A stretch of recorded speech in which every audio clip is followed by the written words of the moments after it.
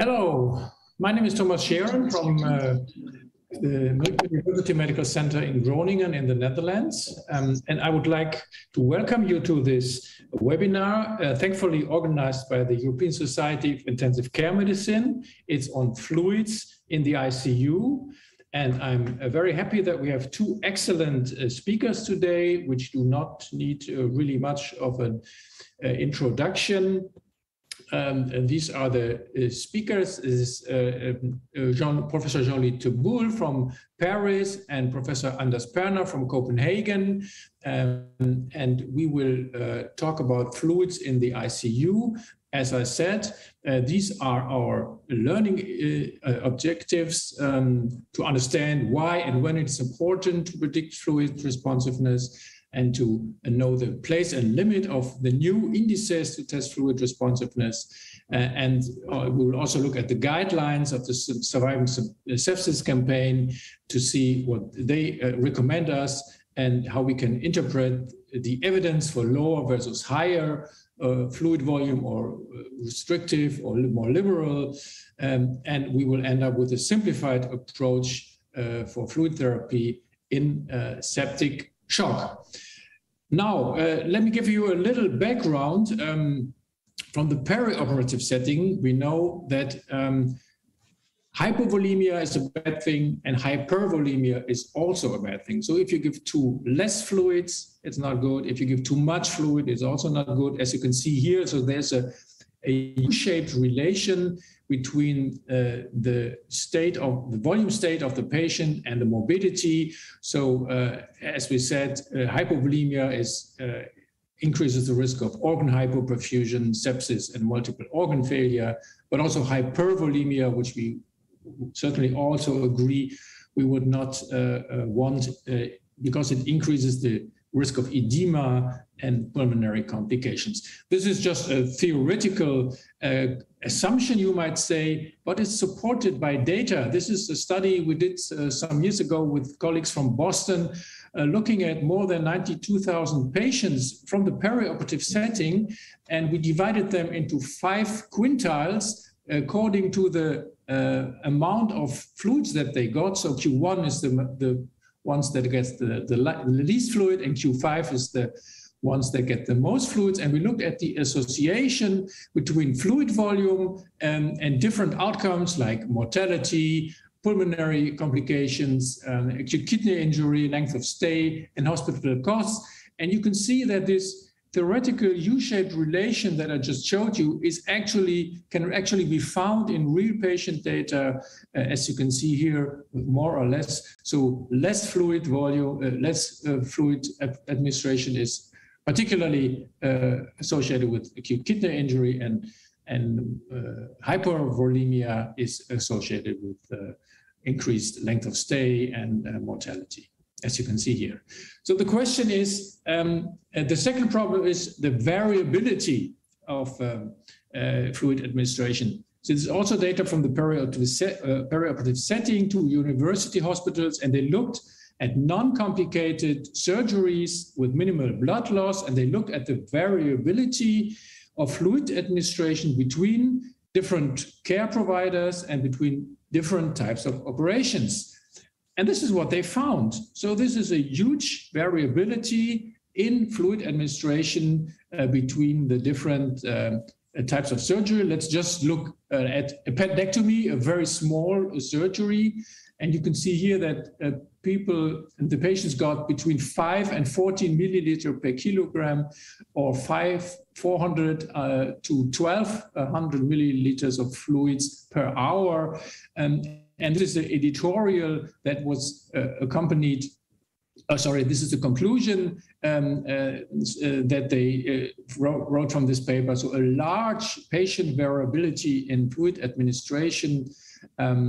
And this is the editorial that was accompanied with that article, where they reinforced that patients undergoing, for example, a 75 kilogram patient undergoing a 4-hour procedure could receive anything between 700 milliliters and 5.4 liters for the same of crystalloids for the same surgery depending on their anesthesia provider, and they call this a random chaos.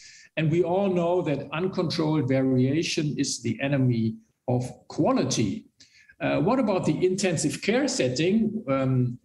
We know from the Fenice trial, who has looked at more than 2,000 patients in Europe to evaluate the type and the amount of fluids and the triggers that were used to give these fluids. And these were the results from that study. I'm sure that Professor Teboul will also deep dive into this. But as you can see here, 43% of the doctors did not even look at any variable prediction of fluid responsiveness. A third looked at static variables like central venous pressure, which is not a useful measure of predicting fluid responsiveness, and only a minority looked at the dynamic variables, which I'm sure we will hear about in the talk of Professor Teboul. And more importantly, even if those doctors identified that the patient will be in need of fluids, so the fluid prediction was positive, 50% did still give fluids, 50% did not give fluids, and 50% were unsure. So regardless of the test, the doctors did not care about the results of that test in terms of giving fluids. So we have a problem, and today we will solve part of these problems with these two experts, and we will start with Professor Jean-Louis Teboul from Paris, and he will tell us how we can predict the response to fluids, and he will focus on what's new in that topic. Please, Jean-Louis, give us your talk. Thank you very much, Thomas. So good afternoon, everyone. I'm very happy to talk about assessment of fluid responsiveness, what's new, and I would like to thank a lot the Cardiovascular Dynamics section of the ESICM for this invitation, and in particular, Professor Xavier Monet. So what's new? First, my conflicts of interest on this slide. Before saying what is new, I would like to give some definitions of fluid responsiveness. Fluid responsiveness is defined as a capacity of the heart to significantly increase its stroke volume or cardiac output in response to a volume challenge. And I like to refer to the Frank-Starling mechanism with stroke volume on the y-axis and ventricular preload on the x-axis. As you know, the relationship is not linear, but curvilinear. And if you increase preload, for example, by giving fluid to the patient, stroke volume increases only if the heart of the patient or the ventricle of the patient is working on the steep part of the Frank-Starling curve. If you increase preload by giving volume while the heart or the ventricle of the patient is working on the flat part of the Frank-Starling curve, you have no increase in stroke volume. And this condition is called preload unresponsiveness. So fluid infusion will increase LV stroke volume only if both ventricles are preload responsive. So fluid responsiveness, which is a clinical concept, is equivalent to biventricular preload responsiveness, which is a more physiological concept. So now, why? Why to assess fluid responsiveness? Already, Thomas Sharon told you that there is an optimal fluid therapy, and when we give too much fluid, it's not good, not enough is not good. This is the main reason, of course. I would say that not all patients, even in shock, are fluid responsive. And I want to refer to this old paper we did in the past with Frédéric Michard, where we pulled all the studies that address the issue of fluid responsiveness in patients who were in shock. And we had a surprise, at that time a surprise, now it's not a surprise, that only 52% of patients increased their cardiac output in response to fluid administration, meaning that 48% did not. Another reason is that fluid responsiveness is a dynamic phenomenon which can evolve over time. And this is well illustrated by this study. You know this study, the andrometrial shock study by Glenn Hernandez and co-workers. It is a multicenter randomized controlled trials comparing two strategies in the initial resuscitation of septic shock, one based on perfusion markers like hypoperfusion time, and one based on the decrease in lactate. But interestingly, in this study, the investigators also could use fluid responsiveness indices. And interestingly, 82% of the patients finally were guided using fluid responsiveness indices. And interestingly, at age 0, just at the inclusion time, the majority were fluid responsive. Just to say that 18 by definition were, in 18 patients, we had no assessment of fluid responsiveness, but in the 82%, at the beginning, 70% were fluid responsive and 30% non-responsive, but they know that at the inclusion time, they already received the fluid before the inclusion in the study. But after 2 hours, only 28% were fluid responsive, 4 hours, 15%, and after 13%, and 4% after 8 hours. So illustrating the fact that fluid responsiveness is not a fixed phenomenon, it is a dynamic phenomenon. So this is why we need to assess frequently fluid responsiveness.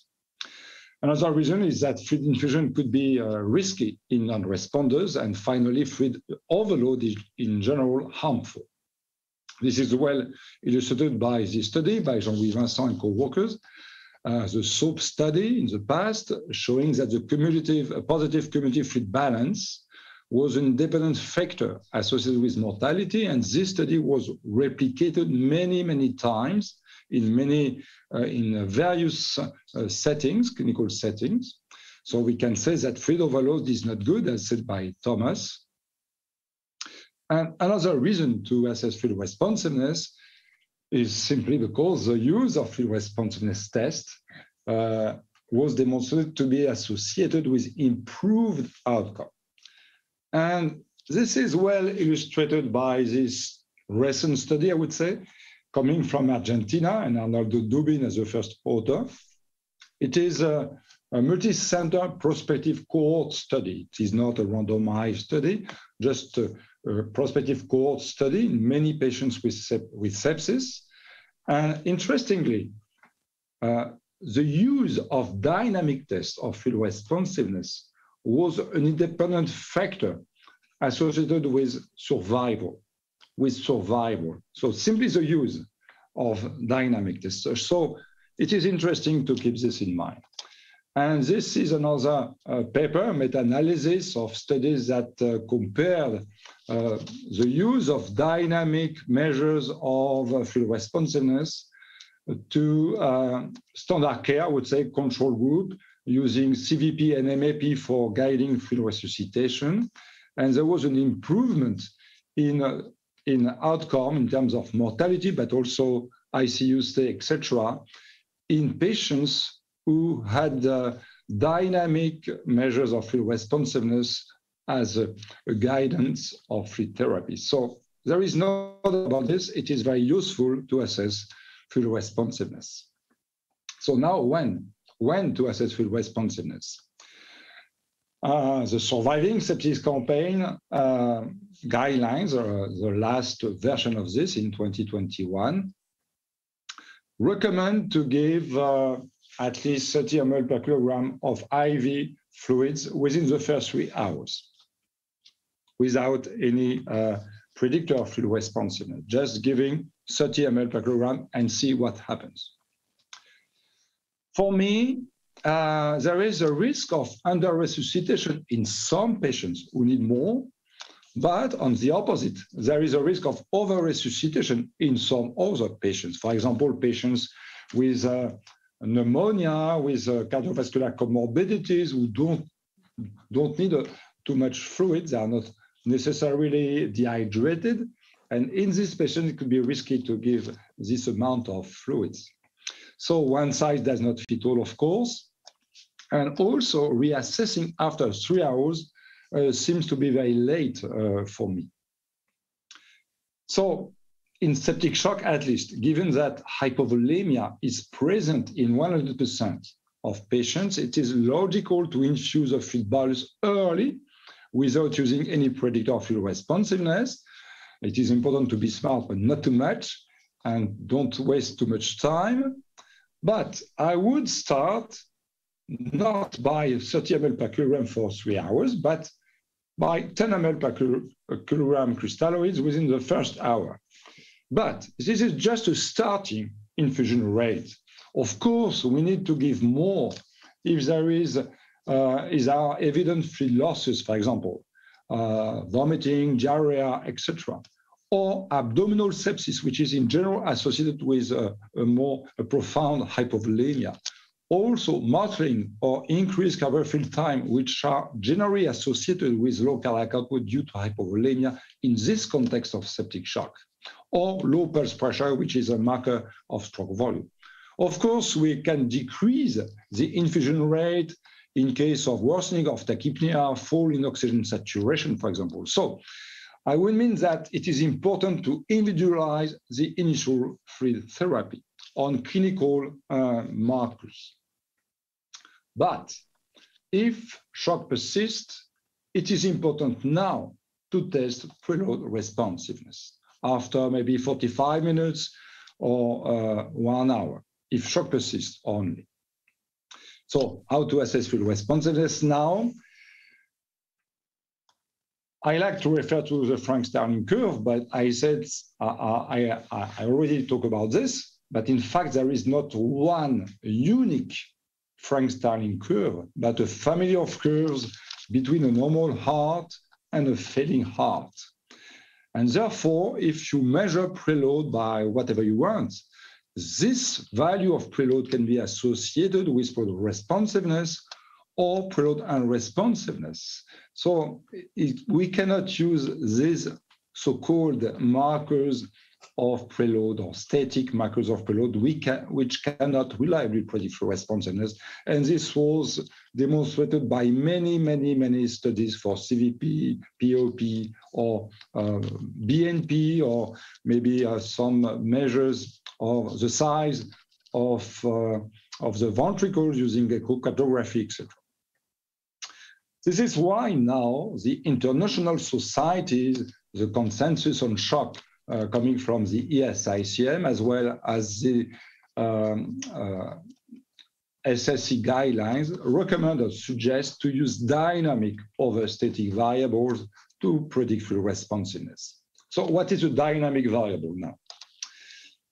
This is something which can quantify the slope of the Frank-Starling curve at the time you decide to give a treatment to your patient. And in fact, there are different categories: passive aggressive test and expiratory occlusion test in patients who receive mechanical ventilation, and also indices related to respiratory variation of stroke volume, pulse pressure variation, or stroke volume variation. I would like to just to underline the fact that passive aggressive tests and expiratory occlusion tests are very interesting because they can mimic fluid challenge, because you increase preload with this test. And for example, for passive aggressive test, it is a postural maneuver which can transfer blood from the legs and the abdominal compartment towards the intrathoracic compartment. And therefore, this should mimic a fluid challenge. It is like a preload challenge. And this is well illustrated by the study we did with Laurent Guérin and Xavier Monet in the past.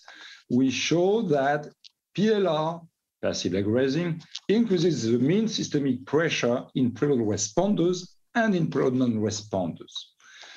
PLR increases CVP in preload responders and in preload non-responders. But PLR increases the venous return pressure gradient, the difference between mean systemic pressure and CVP, and increases cardiac output only in preload responders. This is exactly as fluid infusion does. So we can say that PLR mimics a fluid challenge. It is an internal fluid challenge, if you want. So we need to assess the hemodynamic response to PLR to predict fluid responsiveness. It's very simple, in fact, and this works very well. This is a meta-analysis we did in the past with Xavier Monet and Paul Merrick. We included the 21 clinical studies that address the issue of fluid responsiveness predicted by PLR, and almost 1,000 patients, and we show that the changes in cardiac output during PLR can well predict fluid responsiveness with an excellent area under the ROC curve. The indices occlusion test also is a preload challenge which can increase preload, and therefore, if you measure stroke volume at the same time or cardiac output at the same time, you can have the answer of your question: is my patient fluid responsive or not? And the idea is to interrupt the ventilator. Of course, the patient needs to be ventilated at the end of expiration for 15 seconds, and this can increase preload presently, and you can identify fluid responders by patients who increase their cardiac output or stroke volume at the same time. And this is a meta-analysis we did with Francesco Gavelli, Oishi, Xavier Monet, etc., where we pulled 13 studies that address the issue of prediction of fluid responsiveness using this and expiratory occlusion test. And we found a very good area under the ROC curve, 0.91, with a good sensitivity and good specificity, but a low threshold value, 5% only. So you need to use a very precise technique to measure cardiac output. So major limitation of these two tests, passive grazing test and an expiratory occlusion test, is that you need a real-time stroke volume or cardiac output measurements, and this is mandatory. For example, for passive grazing, we also looked at the changes in arterial pressure, and the area of the under the ROC curve for the prediction of fluid responsiveness was not so good if you use only the response of arterial pressure, pulse pressure here. The area is only 0.77, which is good, but not enough compared to the changes in cardiac output, because we found a lot of false negative cases. Also, you cannot use the changes in CVP during PLR. This is a paper we did with Olfa Mzawi and others, and we looked at the change in CVP instead of the change of cardiac output. And in fact, it didn't work at all. So we cannot rely on the change in CVP during passive grazing to detect fluid responsiveness within the cardiac output monitor. This is why it is interesting to look at the respective variation of stroke volume measured by pulse pressure variation, because in this case, you don't need any cardiac output monitor. PPV, you need only an arterial line to do this. And you have to look at the changes of stroke volume, mainly pulse pressure, which is a marker of stroke volume, during the respiratory cycle. And the idea behind is that the more the stroke volume changes during the mechanical ventilation cycle, the more likely the patient's heart is responsive. And this does not need any cardiac output measurement, because a simple arterial line is possible.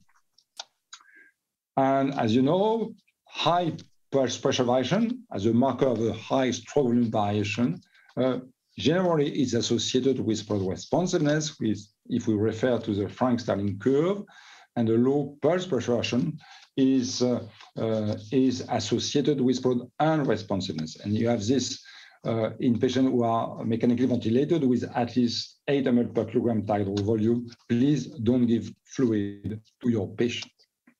And it works very well in this kind of patients. This is an old study we did with Frédéric Michard and others in my unit.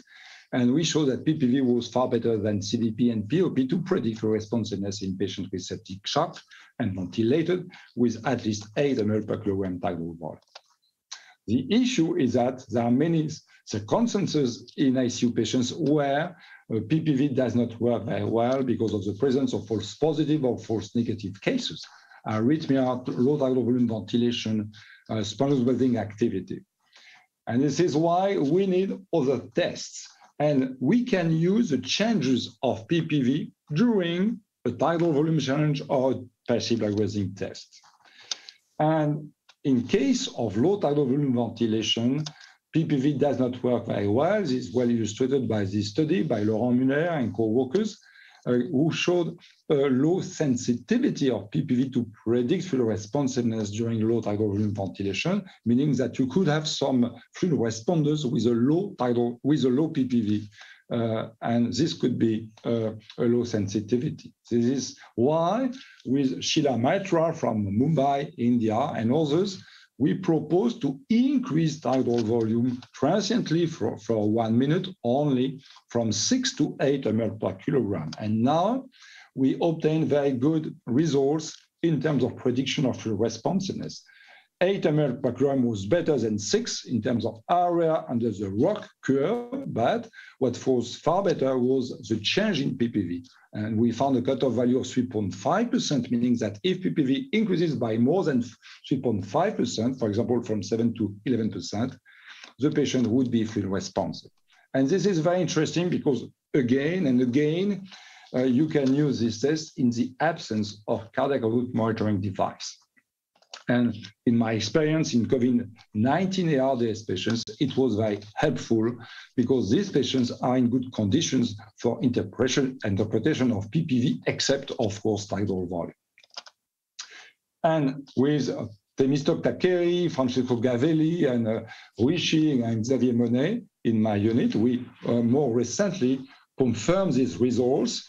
And in patients with low tidal volume ventilation, we confirm that an increase in pulse pressure variation during the tidal volume challenge is reliable to predict responsiveness. And this was confirmed by others. This is a study by Antonio Messina, Maurizio Cecconi, who also showed that the change in PPV or change in SVV during the tidal volume challenge predicted fluid responsiveness far better than the baseline value of PPV and SVV in the setting of operating room in patients who receive a low tidal volume ventilation, and also in patients during prone position, in prone neurosurgical patients, again in the operating room, and again the change in PPV during tidal volume challenge worked very well compared to PPV alone or SVV alone, with an excellent area under the ROC curve. And we confirm this in a paper which is not yet published, but in revision with Dr. Ruishi and others in my unit. We show that during prone position and low tidal volume ventilation, the change in PPV during the tidal volume challenge far better predicted fluid responsiveness than the baseline value of PPV. Also, you can use passive lag raising and the change of pulse pressure variation during passive lag raising. This is an alternative to use a cardiac output monitor. And with Temistok Takeri again, recently, we also showed that the decrease in pulse pressure variation during passive lag raising was reliable to predict fluid responsiveness with an excellent area under the ROC curve. So you can also use this during low tidal volume ventilation. It is again very helpful because this does not require any cardiac output monitoring device.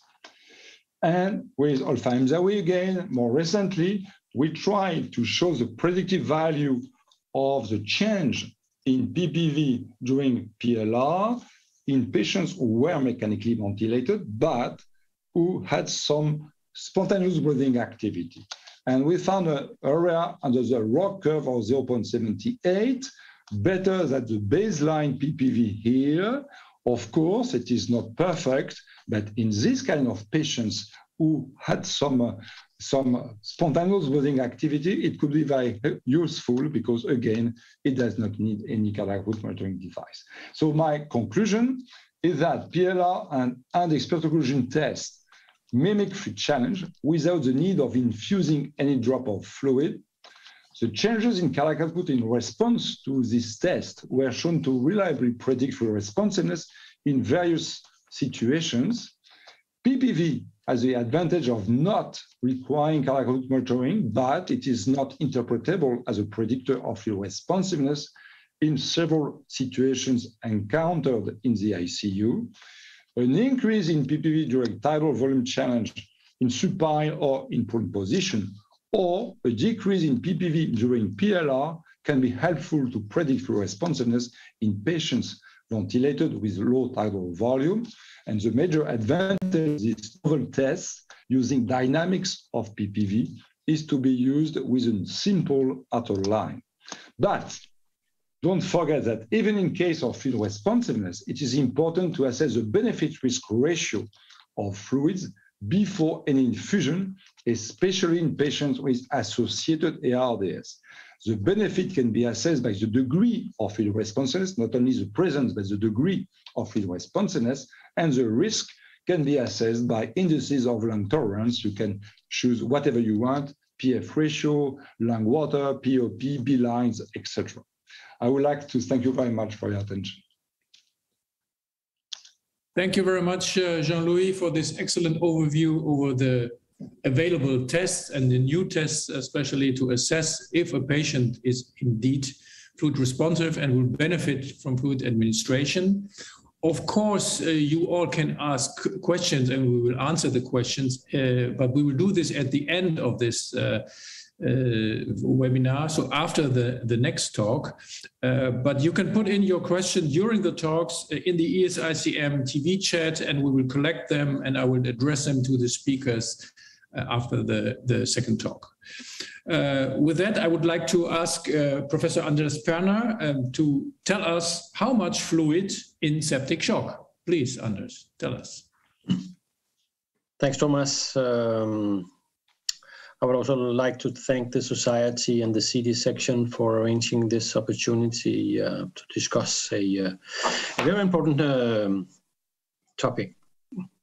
So I have a few conflicts of interests in this area. Importantly, I'm a member of the Surviving Sepsis Campaign Guideline Committee. I was not involved, though, in the issuing of the recommendations on fluids.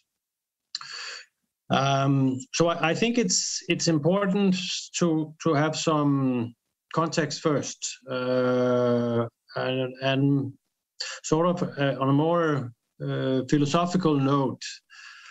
I think it's fair to say that we were built to survive sepsis, and therefore a lot of the markers that we assess are adaptive markers of sepsis survival and therefore potential beneficial. This can obviously be discussed, but I think there is a point to raise that some of these markers of adaptations may obviously be risk factors for bad outcomes. Several of those on the previous slide are markers for that, but that does not make them into therapeutic targets themselves. I think we have learned this sort of a bit the hard way. A lot of my training and I think a lot of looking back at a lot of the sort of physiological guidance of resuscitation around the oxygen delivery, which is expressed often in this formula.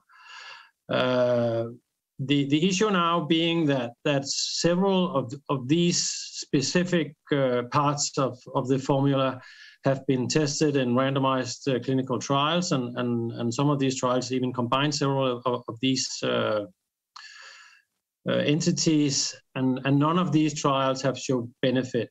So interventions to elevate either of the single variables in the oxygen delivery formula have until now failed, which at least I think is why we should reconsider and maybe think more of the adaptive response rather than these markers being specific therapeutic targets.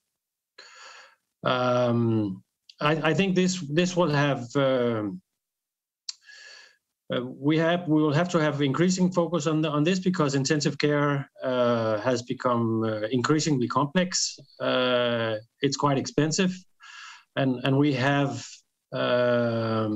strain on healthcare workers, and will in the future likely have to be really careful about how we use the nurses' time in particular, because I think the future for us all is that we have to do care probably with less qualified staff.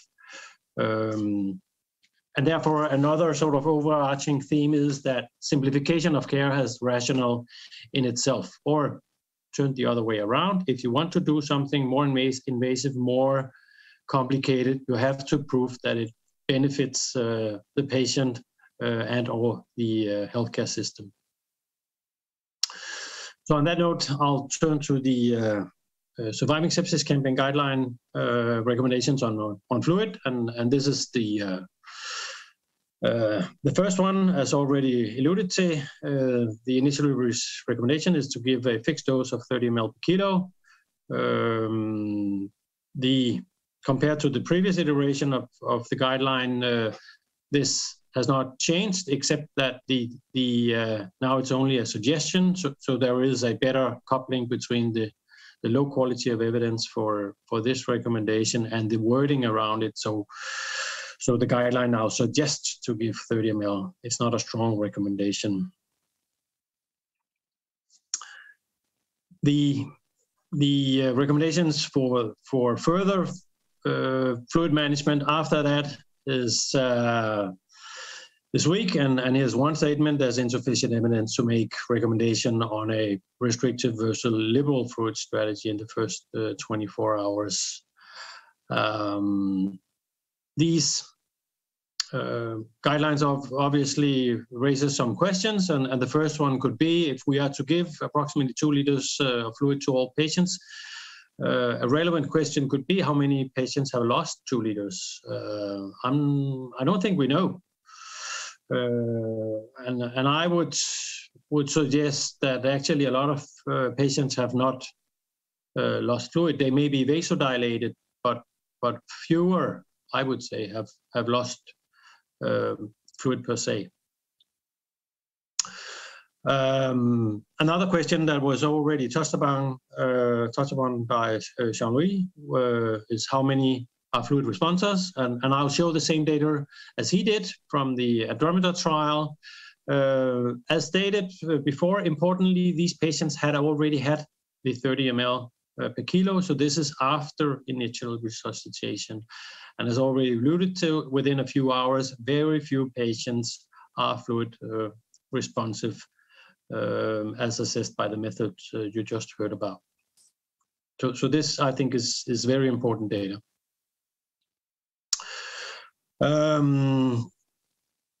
More questions. So I guess it's fair to say that most clinicians give fluids for quite simple markers of circulatory failure, so being blood pressure, urinary output, or lactates. But does IV fluid improve these physiological markers? There's actually quite limited data on that. So we did a randomized pilot trial for the classic program, and randomized 150 patients to fluid restriction or standard care, and there was a clear separation between these two groups in fluid volumes, and therefore we can look for potential physiological effects between these two groups in the first 24 hours. And as you see there, the 3 preferred perfusion markers for giving fluid did not change between the two groups in these 24 hours. So with the very limited evidence we have for the effects of the simple hypoperfusion markers, there appears to be limited effect. Again, these patients were recruited after the first 30 ml. So obviously the more important question is, do higher versus lower fluid volume improve patients' outcomes, and there are uncertainty, and therefore, luckily, trials are ongoing. At least 4 of them. The 2 top ones there have finalized recruitment, so we will soon learn more from randomized trials in this area. Until then, we can look at the systematic review that we did as part of the classic program, led by Tine Meyerhof. We identified all randomized trials who had a stated aim of creating separation in fluid volumes in the initial management of patients with sepsis. There were 9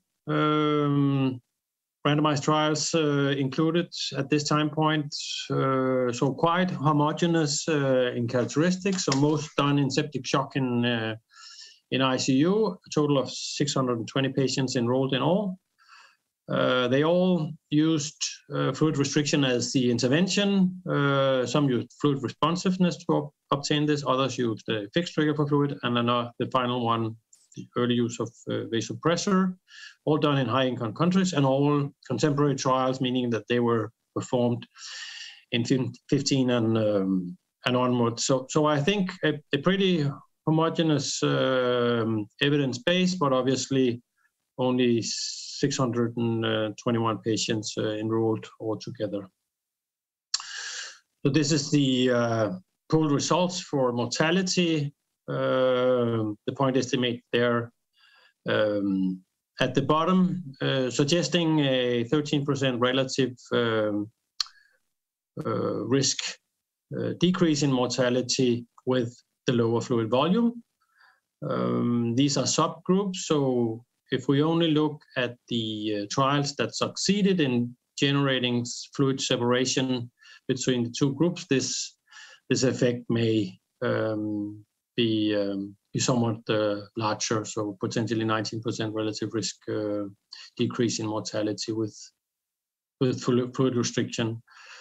Neither obviously were statistically significant, likely given the small overall sample size. I'll just highlight the largest of these trials, which was our own pilot classic trial published a few years ago now in intensive care medicine, a feasibility trial done at multiple centers, randomizing 150 ICU patients with septic shock who had received the initial 30 ml per kilo, being randomized to a protocol restricting all resuscitation fluid or a protocol aiming at standard care. Here are the protocol details. So in restriction, you could only have more resuscitation fluid if you had severe hypoperfusion.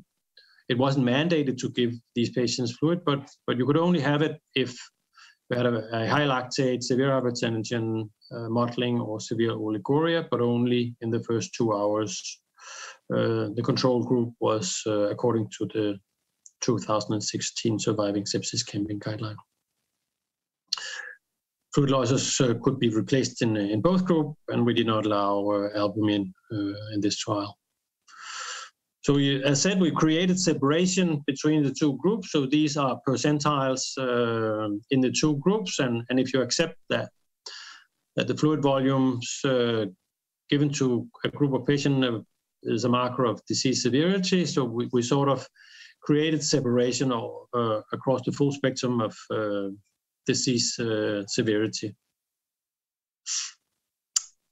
The exploratory outcome measures are shown here. They all favor fluid restriction, and worsening of AKI did so with statistical significance. Together with the systematic review, this formed, at least we thought, a good base for the larger classic trial, now assessing effects of fluid restriction on patient-important outcome measures in patients with septic shock, 1,500 patients in 32 ICUs in the countries you see there. Randomized, we now use the septic shock version 3 criteria, and we use the volume that they should have had to only 1 liter. now being a bit more strict, so we restricted all IV fluid, so not only for resuscitation, but for all indications. So this means that in the classic trial, after randomization, you could have no more IV fluid unless you had severe hypoperfusion using the markers you saw. Then you could have a bolus. It was not mandated. If fluid was lost, you could give it again. It wasn't mandated what was lost. Or if you had a planned total fluid input of 1 liter per day, but this included medication and nutrition, and by the vast number of ICU patients will receive more than 1 liter in medication and nutrition. I cannot show you the data, but they will be presented at the Critical Care Reviews meeting on June 17th. If you're not there in Belfast, they will be live streamed 9 o'clock in the morning, Belfast time. So join either way. It should be pretty interesting, I think. I said a sort of repeated observation is that most fluid given in ICU is given for other indications than what we discuss here today. So fluid resuscitation, that at least in this Belgian study, where only the orange and the red parts up there in the corner represent fluid given for potentially resuscitation, whereas most are given for other indications, being maintenance, nutrition, or medications. So any interventions done against resuscitation fluid aims at a limited volume of the overall fluid given to patients. So I think, given my points, I at least myself have simplified my use of fluid in these patients based on the context you saw.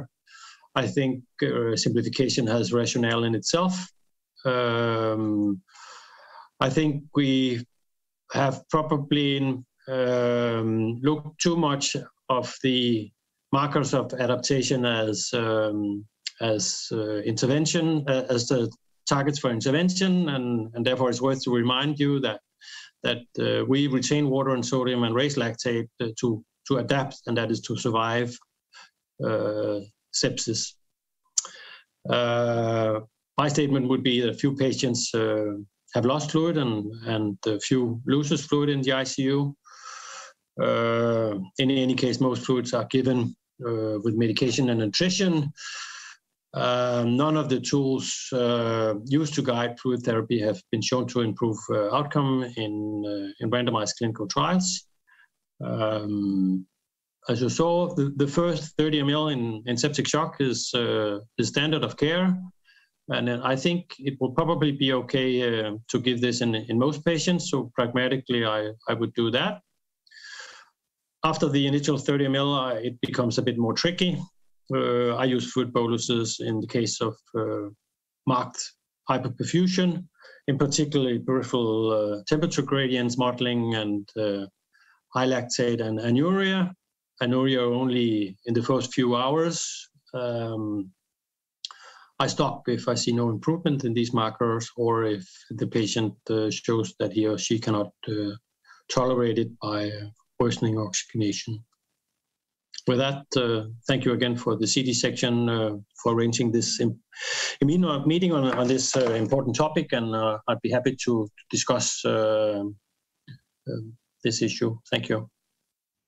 Thank you, Anders. Thank you, Jean-Louis, for your excellent talks again. So now the talks are open for discussion, and let me start by picking up some points that come via the talk. So there is the concept that we, of course, might spare giving some fluids by giving vasopressors early. So I would like to get your thoughts on this. Anders, the question to you would be, yes, is it true? Can we really do it? And should we do this before the 30 ml recommendation is finished? So shall we do it really early? And to Jean-Louis, the same question, how will this affect the test that you use to assess fluid responsiveness? So I guess I start. Yeah, I think at least personally, I've sort of come to the point where if I want to raise blood pressure, I give a drug that with high certainty raises blood pressure. And that's a vasopressor. And for me, that would be noradrenaline.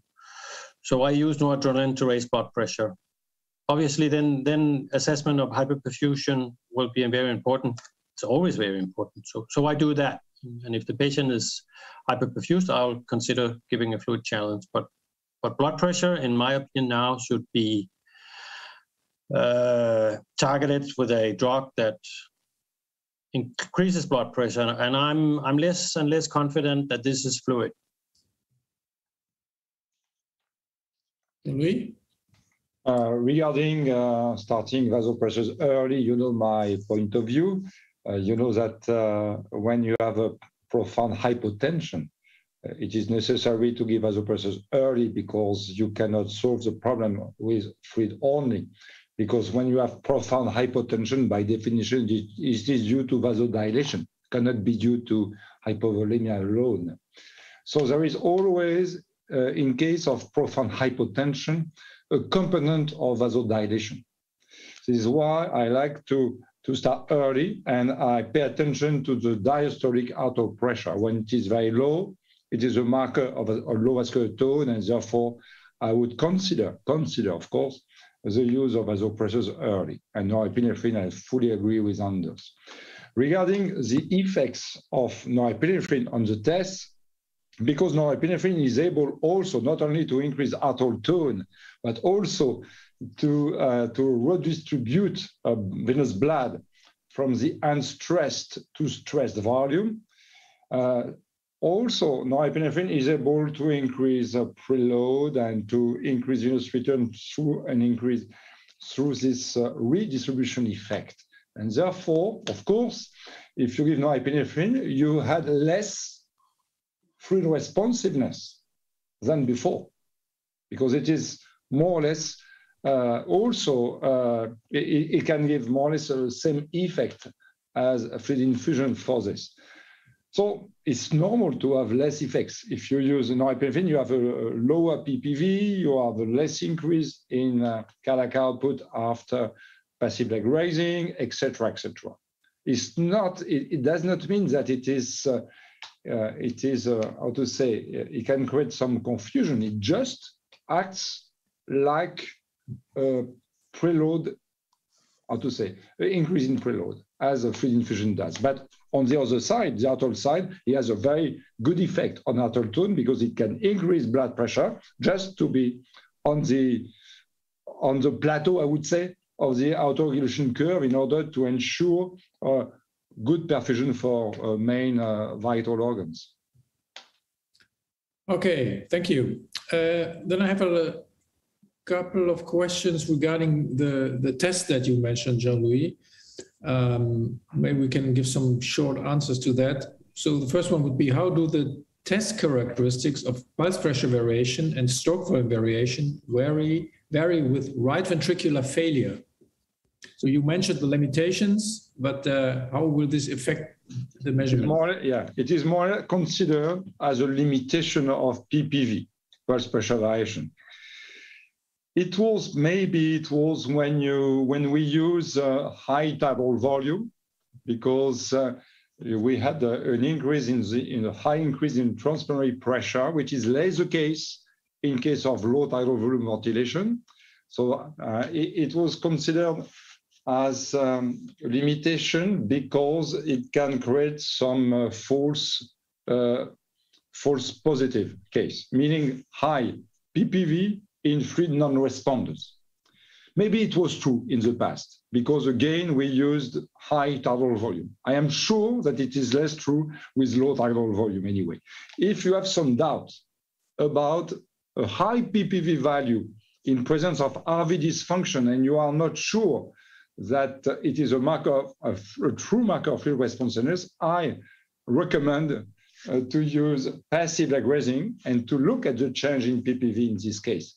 If PPV decreases with passive leg raising in this case, it could be a good marker of fluid responsiveness. If PPV does not decrease, could be a false positive PPV, and in this case, you should refrain to give fluids. But again, I look at arterial curve for years at the bedside, and I think it's that it is exceptional to have a low tidal volume ventilation and a high PPV just due to RV dysfunction and not due to fluid responsiveness. In case of low tidal volume ventilation again. Next, on the inclusion test, is there a maximum which the end expiratory inclusion test no longer predict answer base? Sorry, can you repeat? I did not. Is a maximum PEEP value after which the end expiratory inclusion test is no longer predicted? Difficult to answer. We published a paper years ago, at least 10 years ago, showing that the value of the test does not depend on PEEP application. But we used levels of PEEP around 13 centimeters of water on average. We did not use a very high level like 18 or 20, so I cannot answer. But until 13, on average, it did not matter. Then a question maybe to the both of you. What has not been mentioned, do you use sound, for example, or lung ultrasound, B-lines to assess or to guide therapy? Anders, will you use lung ultrasound? Does it play? No, your connection is not perfect, but I understood if I used specific other tools. No, I used the simplified test that the simplified approach that I presented. So I don't use any tests. How would you recommend determining the infusion volume for a patient with severe acute pancreatitis? Pancreatitis question? So your question is a bit difficult to hear again, but for pancreatitis patients, yes. I wouldn't treat them any different. I know there's a strong sort of, particularly the surgical literature, a strong sort of sentiment to give these fixed high fluid volumes. I find the evidence and the sort of the pathophysiological rationale for this less strong, and therefore I do not treat them differently than I do for any other patients. A question maybe, what is the current status of the PCO2 gradient, venous to arterial PCO2 gradient as a target of fluid resuscitation? So the PCO2 gradient, PCO2 gap, as we say, in general, is a good marker of the adequacy of cardiac output to the metabolic condition of the patient. So if it is high, when PCO2 gap is high, meaning more than 6 meters of mercury, it means that maybe you can consider an increase in cardiac output if the patient is in shock, of course. If the patient is not in shock, you consider nothing. If the patient is in shock with a high PCO2 gap, it means that maybe you can consider an increase in cardiac output. And therefore, you can guide your treatment. But it is an increase in cardiac output can be due to hypovolemia or due to cardiac contractility. So you have to assess fluid responsiveness, and you have also to assess cardiac contractility using echo before. So it is very important. Just a point, it is my last slide.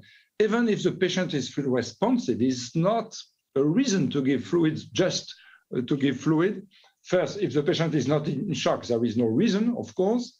And second, even if the patient is shocked with field responsiveness, you should pay attention to lung tolerance, for example. And if you have a large number of B lines, maybe it could be risky. So I also pay attention to lung tolerance indices, and I like the balance of the benefit risk balance. And I like to assess always the balance before giving any treatment, fluid or any other treatment.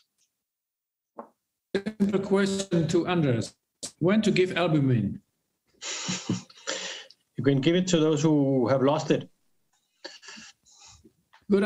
If you are lost a considerable amount of albumin, you can give it. In my opinion, I think we've randomized more than 10,000 patients in trials of this, and none have shown conclusive benefit. So I would love to do another trial because it's still actually highly used. Probably one in septic shock, but for now I don't use albumin. And the next simple question where we can talk hours about is the question if you should use ring selected instead of normal saline, is particularly in view of the new guidelines. So ringers or saline. We'll take a guess on that. So I'll use ringers for patients with sepsis. For those who have potential brain pathology, I use saline. And brain pathology would include TBI, meningitis, stroke. And there is a question about should we an alternative way to reduce vasodilation in sepsis, like in blue or in O blocker to reduce the vasodilation? No, I would say vasopressors, of course, can do the job. And if norepinephrine is not enough, you can think about a combination with other vasopressors like vasopressin, for example, as recommended by the Surviving Sepsis Campaign anyway. Methylene blue is not an option except in very, very, very severe cases, but it's not an option, to be honest. But an option is to also to give steroids in order to facilitate the response of vessels to norepinephrine, for example. So there is a place, I think, for steroids in case of very, very severe vasodilation. Okay, thank you very much. I get a sign from the management that we are over time, so we have to end this webinar. Thank you very much, both speakers, for your talks, for your excellent question, and thanks to the Cardiovascular Dynamics section of the ESICM for organizing this, especially Xavier Monet, and for listening, and hope to do again at the next webinars. Thank you. Bye-bye. Bye-bye.